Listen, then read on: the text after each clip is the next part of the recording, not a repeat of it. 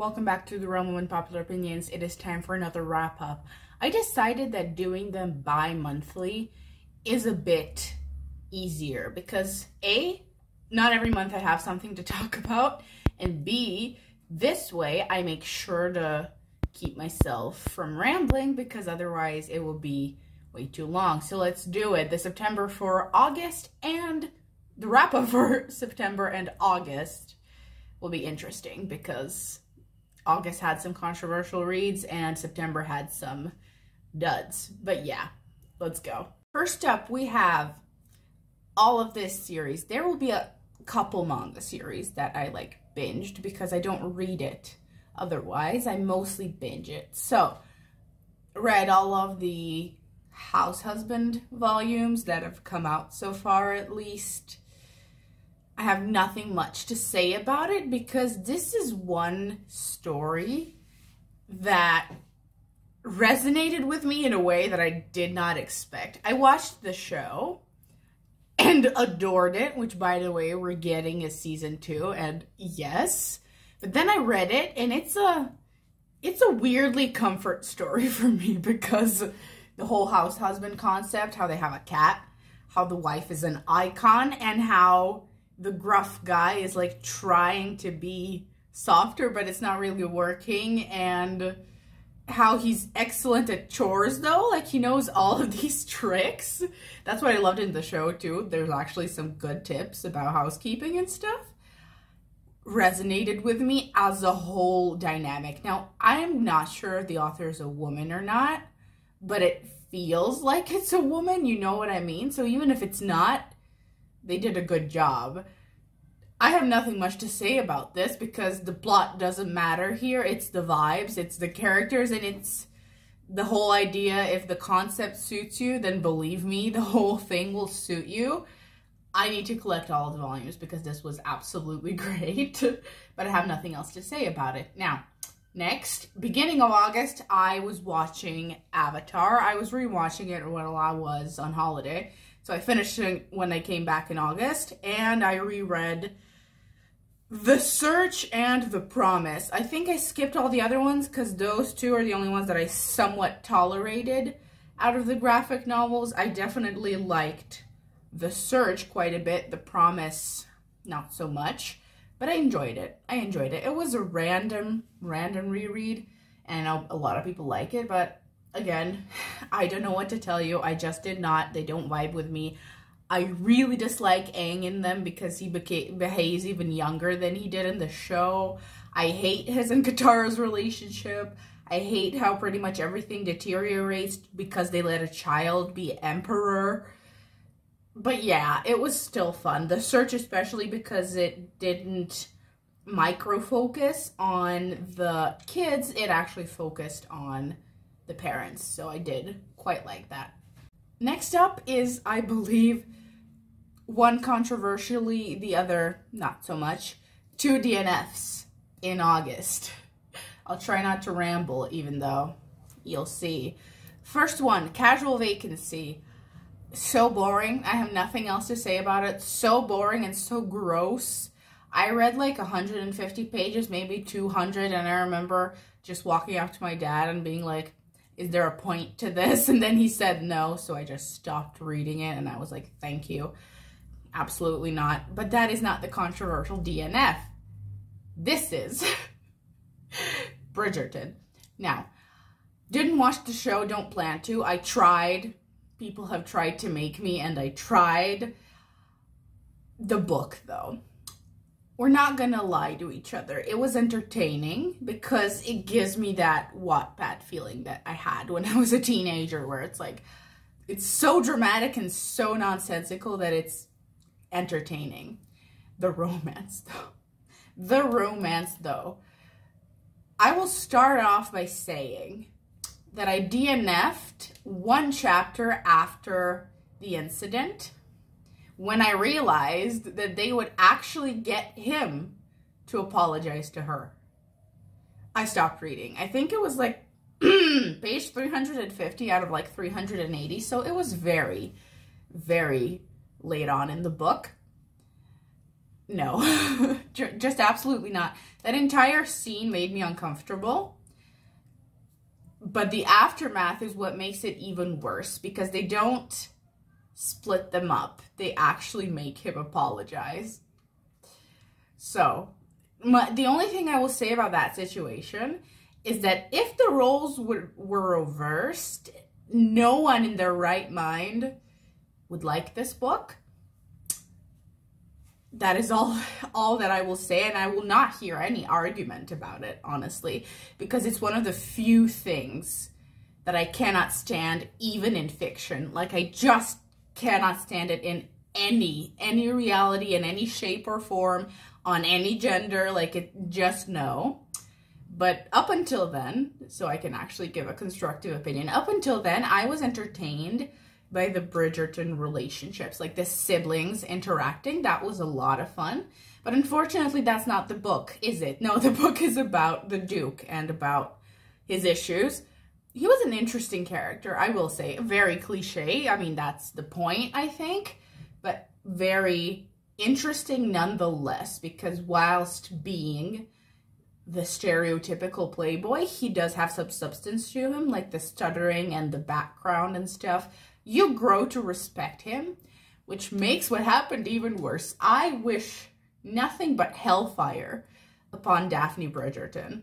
And the fact that she doesn't die after this, but they continue being married and have children, is a sin. Is a sin to literature, to the romance genre that I don't even read.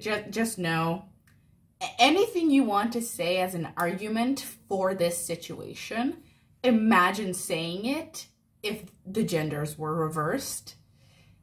And if your argument still stands that please get away from people. Now, that being said, yes, the other books might be better.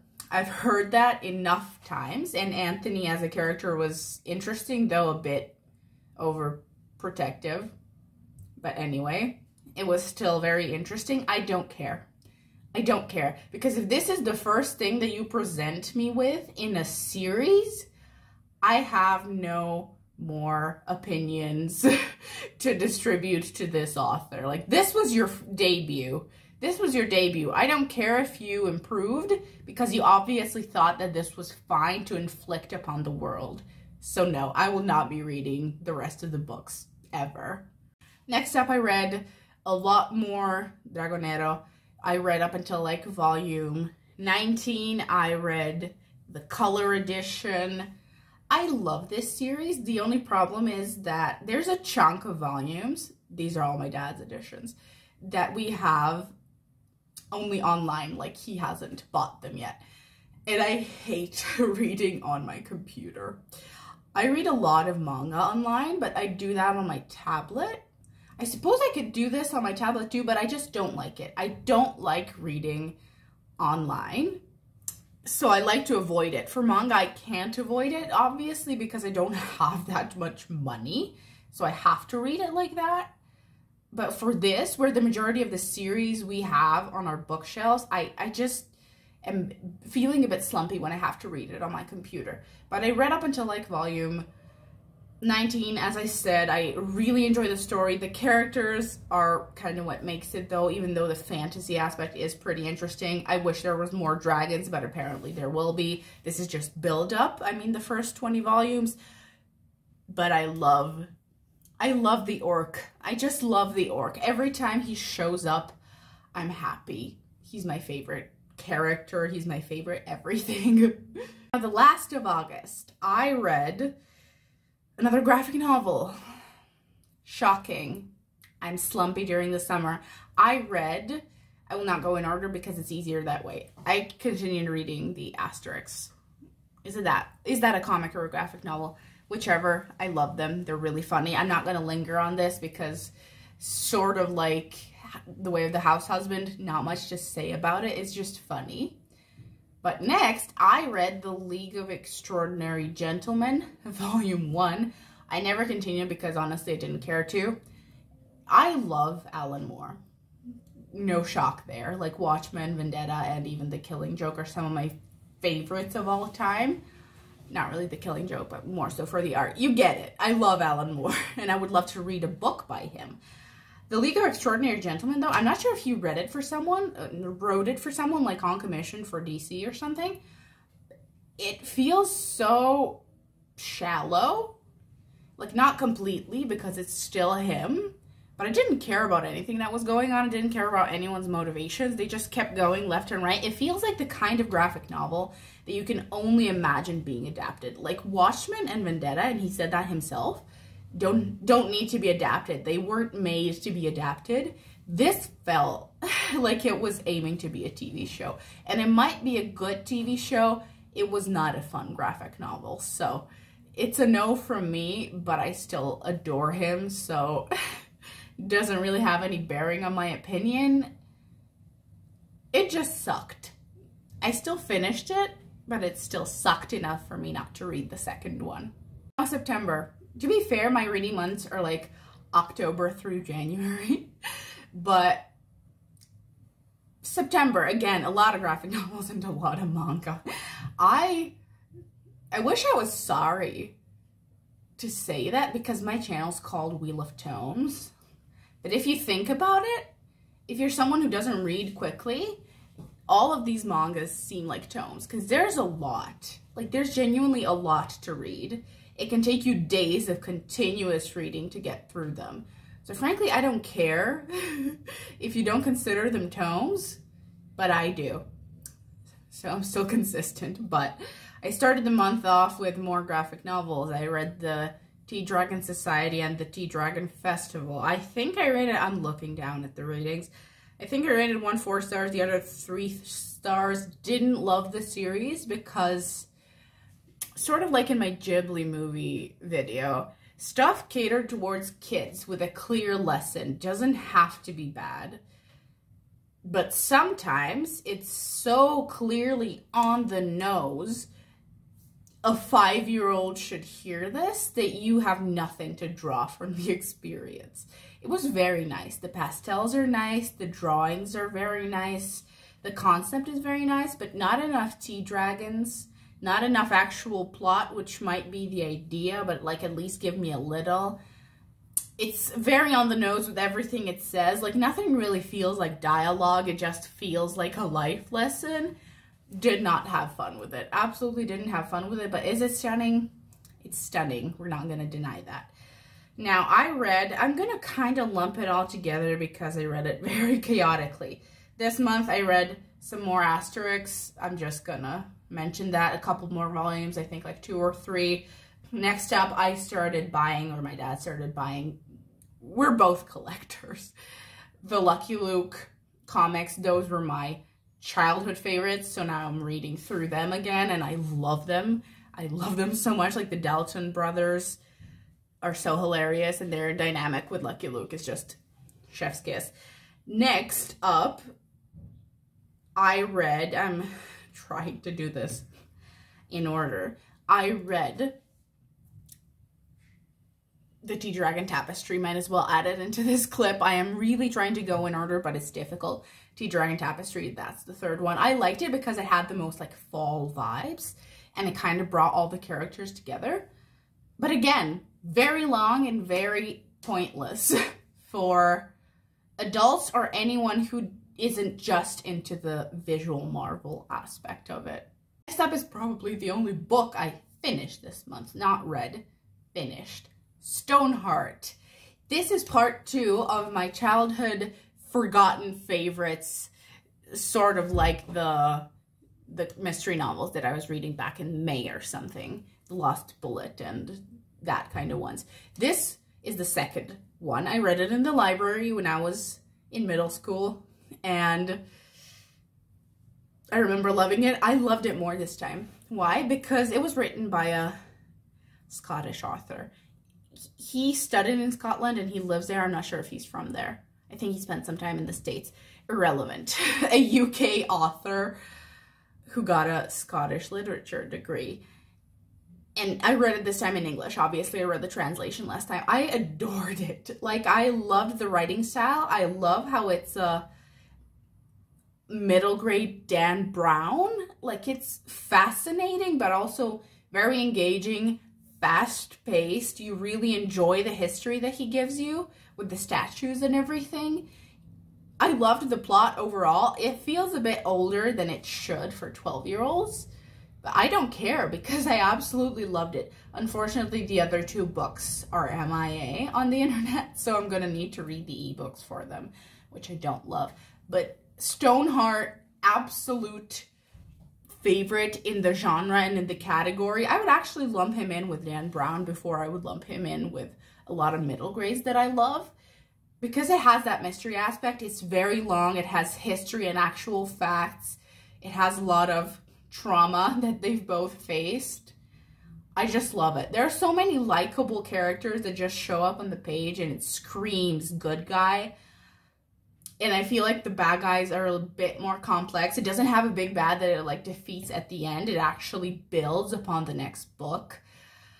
And I love that. I loved this book. This is the only book that I finished this month, so I want to rave about it. But if you're someone who likes Dan Brown, likes YA leaning into middle grade, and is kind of a facts in your books buff, especially if you like the UK, this is, I think, taking place in London, or at least England, you're gonna love it. Like, you're gonna love it. If you think you don't care about statues, you might start to. I try and do this in one clip, but I read the first Noragami omnibus. I hadn't read the beginning of Noragami back when I read it in May because I didn't have them yet. I didn't want to read them online, and I did just watch the show.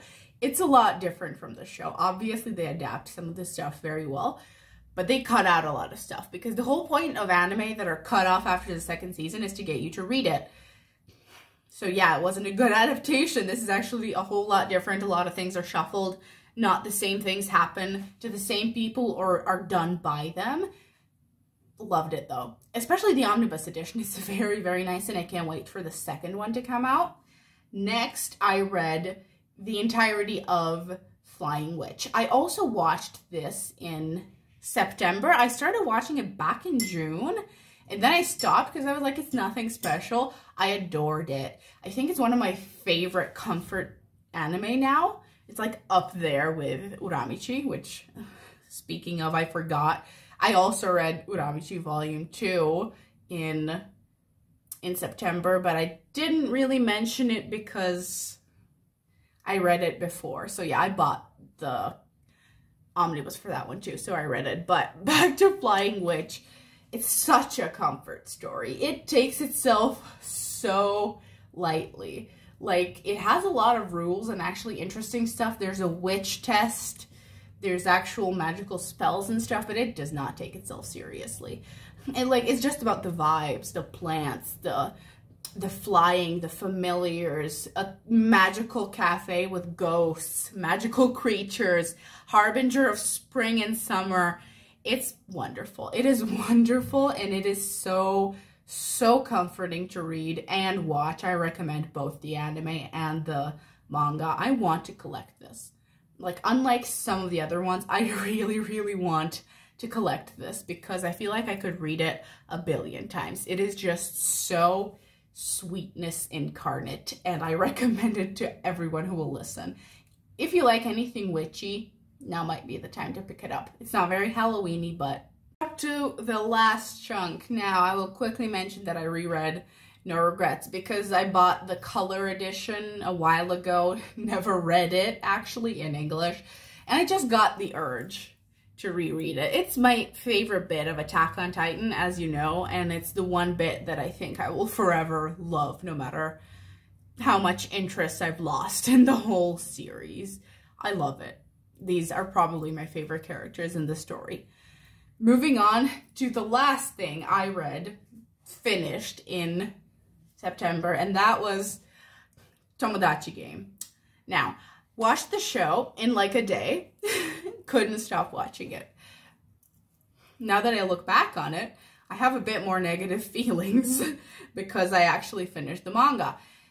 I've ranted enough about this because, like, I've written a review, which not necessarily for reading, but I've rambled as every volume went along. And if you see the stars dropping, you're gonna see my comments and why that is, which might not be the best idea because I don't always hide the spoilers, but this made me angry because I was warned that it was a Squid Game type story. I was hoping it would be a bit more than that, which it was not. Didn't watch Squid Game, don't plan to. But I was like, this is an anime. It's very short. Like, let's try it. The anime was great. The manga was not. Or at least was until like chapter 50 or not. I have so many issues with this that I don't even feel like listing them. Just look at my rants on Goodreads. In short, I will say it falls victim to the serial formulaic writing. In every game show type story, you basically have to make twists and reveals. I was a writer on episode when I was a young teenager. I know how it works. You have to make twists even though you hadn't planned for them. In every single game, every single character behaves exactly the same. Once they've been assigned a role, they do not leave it. There is no complexity to them, like in the slightest. You can argue me on this, but I read it in like 2.5 days. My brain is so full of these people. Like, there's a character that disappears midway through, doesn't come back for like 40 to 50 chapters, and when they come back, they become the MC all of a sudden. We follow them, we're in their head. We're supposed to care about their ideals, which we do not, because they are very stupid and very unsuitable to the game, and it's very agitating to follow a stupid character when you know that others in the story are not. And a couple characters are very sidelined, and they're the best ones. I'm trying not to spoil it. Smart people are always smart except when they're not, which is usually as a plot device. Like, I feel like this is just a victim of the genre. Like, the whole game concept means that every game has to be bigger, it has to be better, it has to be more clever, and the characters have to have more difficulty clearing the game, although they don't, because they always clear it in the exact same way. So I was very angry with it. I was very angry with it because of how much I liked it. I hope that it would kind of transcend the limitations of this formula by like making a point, ending the game aspect quickly, and then dealing with whatever else it wants to deal with. But it said, you know what? No. The game part is the most fun to me. I don't care about consistency. I don't care about the characters that much. I don't care about like an overall idea that I had. I just really love making the games, which, fine, good for you, absolutely good for you. But by the 7th game, you've kind of had enough. You've kind of had enough. Like, nothing will surprise you anymore. If you've seen a thing done 3 times, you know it the 7th time. Like, you know exactly that if one character looks like they're going down, they have a secret plan. You know that if this character is a traitor, that they're probably not. You know that if this character is a traitor, you've known this all along. You know that if this character is hiding, that they're gonna do something important. Like, it's just predictable if you focus on the wrong aspects of the story. I think it had potential because it wasn't like the Squid Game. It wasn't like, let's just murder each other. It tried to actually have an interesting psychological standpoint where it's testing relationships and friendships, but it soon kind of moved on from that, and it was just like who can trick who can kill who at this point, and violence. It was just about violence, even though that was prohibited from the first half. So I will just say it like this. I vastly enjoyed it before they went to the adult game. That's the least spoilery I could get. And I think I've rambled enough. Will I watch the rest of the show when it comes out? Probably, because these characters are very, very entertaining, especially Yuichi, a fellow INTJ. I felt a lot of the things that he said very personally. But that being said, I do not want to hear of this ever again. Lastly, for this month, I got halfway through Shadow Rising. I am struggling with it, but I'm doing well. I started Vampire Academy 2. I'm struggling with it. I also started The Last Namsara. I put it on hold because I want to finish The Wheel of Time. That is it for the updates for this month. This was a very long wrap up. Let me know what you read. Let me know what you thought of some of the things that I read, because a lot of them can be controversial potentially. So just let me know what you think, and I will see you in the next video, which will hopefully be something autumn spooky vibed because it's October finally. But I will see you in the next video.